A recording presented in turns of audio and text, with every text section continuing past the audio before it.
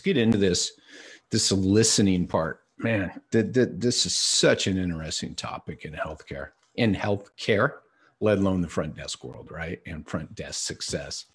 So I want to start with why there's so much around expectations. You guys hear me talk about expectations every single week. If a week goes by and I don't talk about expectations, I want you to please report me to the proper authorities. Okay. Expectations are key. And what you have to remember is when someone is calling you in your practice for the first time to possibly become a patient, because when they call you, they're calling as a potential patient, client, customer. They're not your patient, right? When they call you, they're bringing expectations with them around all kinds of things. And what you have to remember is they're also bringing expectations around listening. You tell me about your last experience of calling a healthcare practice, of then arriving, of then sitting in the room with the provider. You tell me how the listening portion went, right? Those expectations are brought with them to their experience with you. If they've had no experience with you, they're bringing their expectations and experience from other healthcare providers and other healthcare practices, their front desk people, their billing people, their providers, their offices, their physical space, they're all of it, okay? And so you have to remember that. So when we talk about this word listening, it is a far greater asset than you can possibly imagine. And it's so interesting how we all personally go through this shit every day with every experience we have, yet we will turn around and allow the same bullshit experience that we hate to happen in our businesses because we don't apply it. So what I want you to think about again is, what is that experience they're bringing with listening, right? Listening is an asset at this time. Listening can make you money. Listening creates more trust. Listening creates and builds better expectations. If you're listening on the first phone call, then the expectation is it's going to be a better experience. If you're listening on the first phone call, your expectation is this place is different. If you're listening on the first phone call, the expectation is you will listen, and that probably everybody in the business and practice will listen. And because listening is an asset, then you're building up, right? You're building up trust. And again, the asset is financial. Let's be honest here, however freaking many minutes we're in. Yet it's the trust that we're building in this early phase 2 of your patient life cycle that is going to return the greatest ROI. And as I've mentioned, it is missing from healthcare. And when you deliver it and when you listen, it will be noted. And this is what's always interesting when people talk about expectations and clients' experience and everything else and exceeding expectations. I'm like, do you understand what the expectation is that you must exceed? It's such a low bar. It's such a low bar. So actually picking up the phone and saying, hello, my name is Jerry, ABC Physiotherapy. Hello, my name is Jerry. How can I help you? Yeah, hi, Jerry. I have low back pain and I'd like to get scheduled for physical therapy. Well, I'm glad you called us here today at ABC Physiotherapy. I'm so sorry to hear about your low back pain, but we can definitely help you. In case you missed it, my name's Jerry, and I can definitely help you get scheduled. If you don't mind me asking, what is your name? It's Mike. Well, hello, Mike. Again, sorry to hear you have the low back pain, but I'm happy you found us here at ABC Physiotherapy. That alone right there is exceeding just about every fucking expectation anybody ever has with calling a healthcare office. So don't get caught up in this exceeding expectations and building wow experiences right now. All right. I've got experience books back there, and I've got books about building wow experiences. And I'm like, man, writing that wow experience healthcare book is about 5 pages long. So don't overthink this. Don't overdo it. Do the basics well. Do the basics well. Answer the phone properly. Listen to people. Manage and set expectations. Build trust throughout their entire life cycle with your practice. And of course, the earlier on we build trust and manage and set expectations and deliver, the greater trust we can build. We're building an asset here, people. And that asset is trust. By the way, you know the beauty of building the asset that's trust. So think about money. If I build up a savings account and I have to get roof work, I have money built. I have money saved to take care of that, right? If I'm building trust during someone's experience and that person has to take a withdrawal, meaning we fuck it up, and we do something that diminishes the trust, the more trust we have built up, then can't we afford to take a little hit? Yep. And then we start going up again. But when there is no trust built and you chip away at it, again, this is a simple mindset. It is a simple process, yet it must be a process. It must be systematized, just like the compassion and caring. I won't find anybody in healthcare that says they're not compassionate and caring. And I say, show me how that's exhibited and done throughout your patients and potential patients' entire life cycle in your company. And you can't show me. Okay, so you can talk about compassion and caring. You can tell me what your intent is. But the only thing that truly says, here's something you got to mark. The only thing you can truly say, right? The only way you can truly prove it is by doing it. And let me tell you what I just did in that intro on the phone call is doing it. So if you tell me you're compassionate and caring and I hang up the phone with your office and you've scheduled me for physical therapy at 10:30 on Thursday with a physical therapist, you are not compassionate and caring. Your actions speak louder than your words. So when I start on that first phone call and I say, I want to hear about your story, and I listen to your story and I repeat it back to you, the repeating back part is the action that says I actually care. Asking for your story is not the only part of it. So let's talk about this listening part, because this listening is huge. And then when they arrive, listening.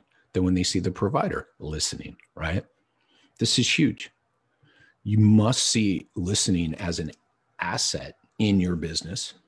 You must understand that listening is not done in the bulk of healthcare, and the expectations around that are low, and that it is a skill that must be taught and practiced and managed in a manner to do what?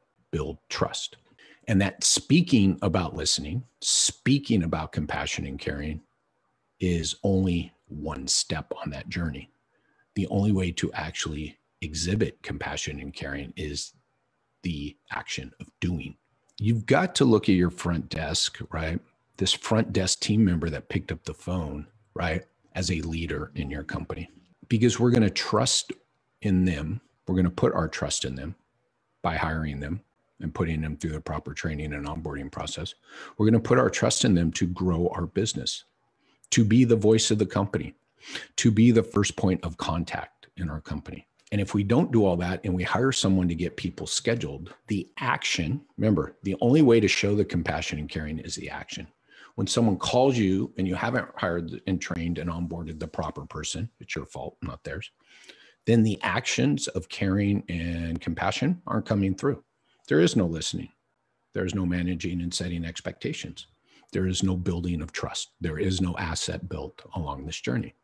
So you must understand that they are a leader that you must entrust with your values and all the skills that you need them to act upon to start a person on their journey with your practice.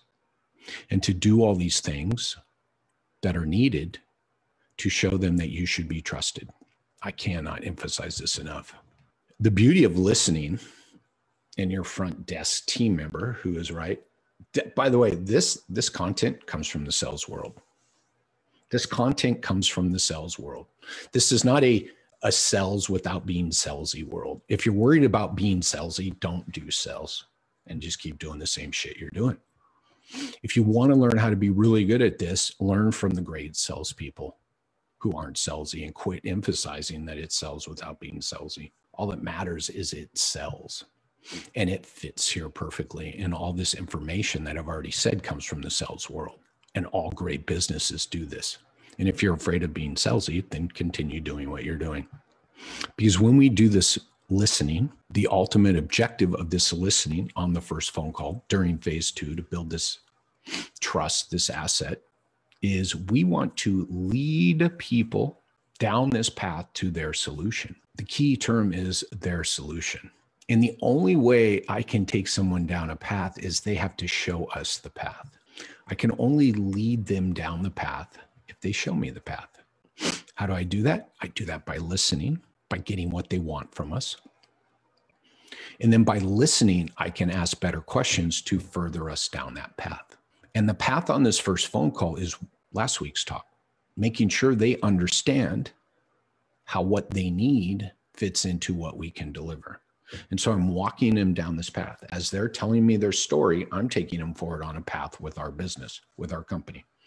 And I can only do that if I'm listening, because the only way I can tell you if we are the right fit for you, right, by sharing our quality and what we can deliver for you, is I have to be listening to what you want from us.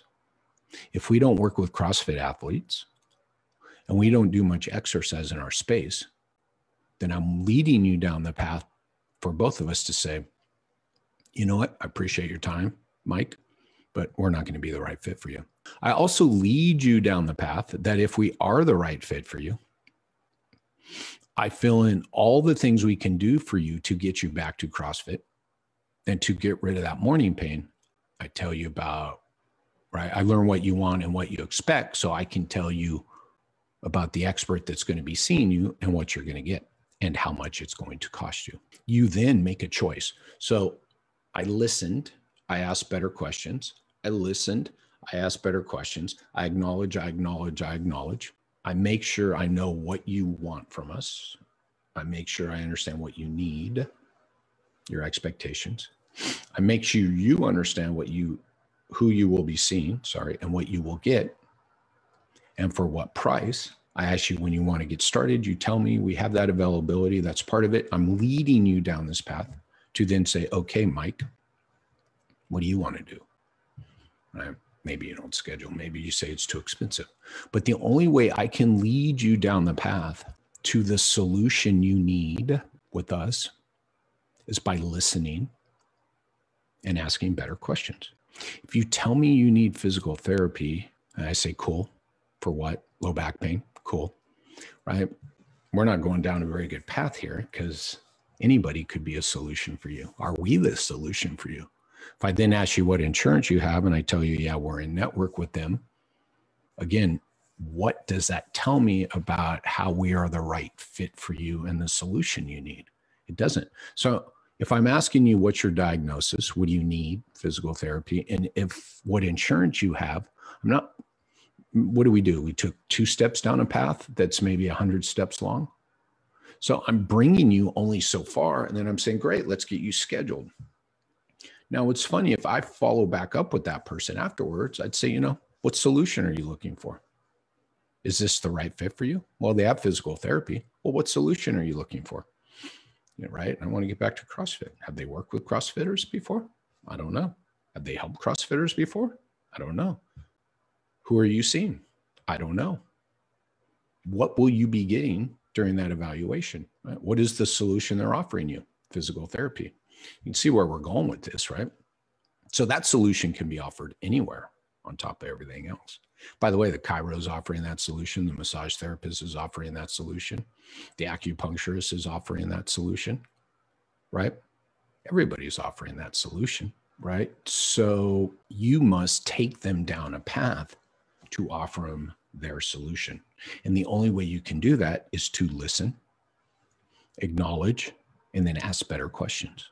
By the way, when you listen and acknowledge, again, I said this at the beginning, and I want to reemphasize this, is you're building trust. So even at the end, if they say this isn't going to work for me, schedule, price, whatever they talk about, then you gave them all the information they needed, and they're going to be thankful for that. And maybe you help them find the next place, right? The right fit for them. So then, again, we still have had a positive experience, right? Trust was still built. They trust you now. Why? Because you talk to them like nobody else. Because you gave them your time and energy when nobody else has, right? By what? By listening and acknowledging. Again, this listening is a skill that's lacking in healthcare. It's an asset. It can be hired, trained, and measured. This is that whole why will they arrive thing, right? If at the end of a phone call, I ask that front desk person, why will they arrive? And they repeat back to me some notes and some things they heard, then I know they're listening. But if someone asks for physical therapy at 10:30 on Thursday and they tell me that's why they'll arrive, again, Right? Did we get the information we needed for a solution for them? No, because we weren't listening, because we were checking boxes. We were getting date of birth. We were getting addresses. We were getting diagnosis. We were getting referral source. We were getting insurance information, because, by the way, that's what everybody else does, right? Which is a big mistake.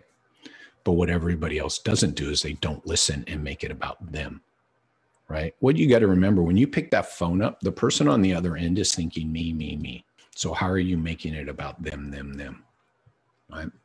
Again, the only way you can do this is listen and ask better questions and lead them down this path to their solution with you that they have a choice to make at the end of, right? You basically lead them down the path all the way to the end, and then they got the yes or the no way to go, right? Do we get scheduled? Do we say yes? Or do we say no? No can still bring us back to the yes, because if I did all this work and they say no, I'm going to have an easier time dealing with the objections, because I know everything about them. I know what they need and want from us. I listened and I acknowledged, so I know everything they want.